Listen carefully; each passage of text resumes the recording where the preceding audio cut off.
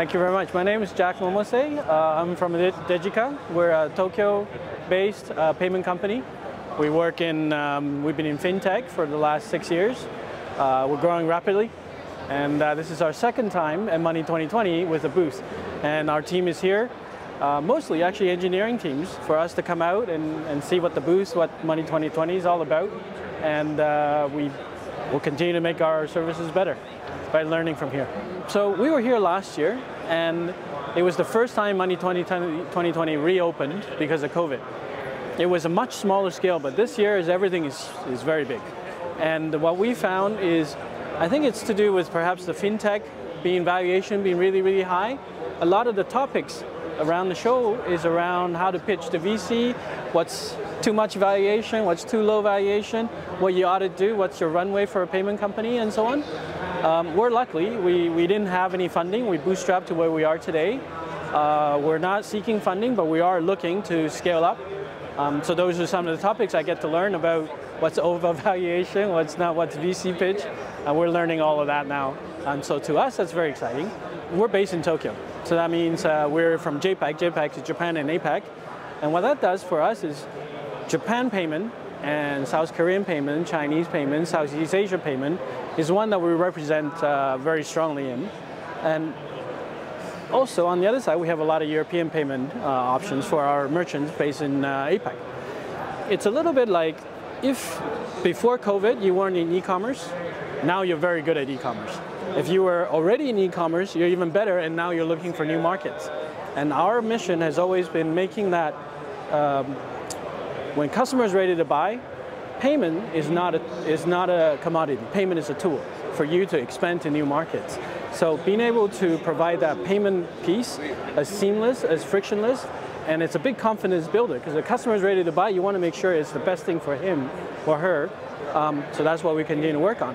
And we're here representing the entire region to European merchants, European companies looking to do business globally. APAC is a brand new, awesome market. To a lot of merchants and companies in Japan, we want to bring them to Europe. So that's what we're here for. Cross-border, big time. Everybody's going cross-border because exactly, if you were in e-commerce before, you're very good now. If you weren't before, you're trying to learn as quick as you can. And local markets is always competitive, but logistics is getting better and better. So new market, somebody in Belgium should be able to sell to Osaka, to Tokyo, as quickly as they are to selling to Amsterdam. And that's what we think is going to be the trend in the next, actually foreseeable future.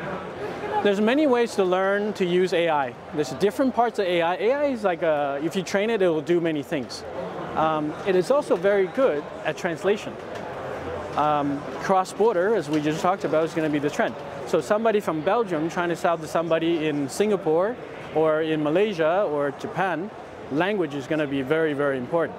Not just presentations of products on the web page, but customer support. Hey, I didn't get this, I didn't get that.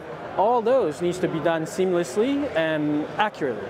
And AI is one of the areas that we work very closely in, language translation.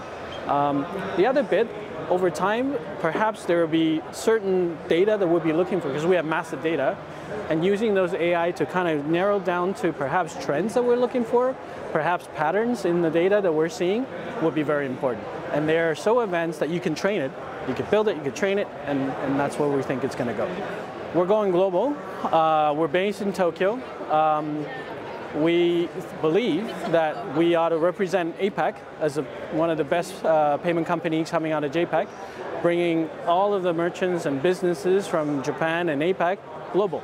So that's the first thing, first and foremost, we represent. But we also represent to be the gateway for companies in Europe to try and open to new markets. We're a company that is completely bilingual. There's no language barriers in how we do businesses, either be Japanese or English.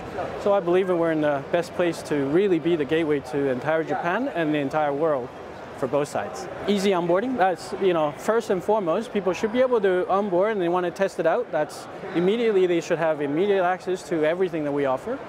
And payouts got to be the fastest.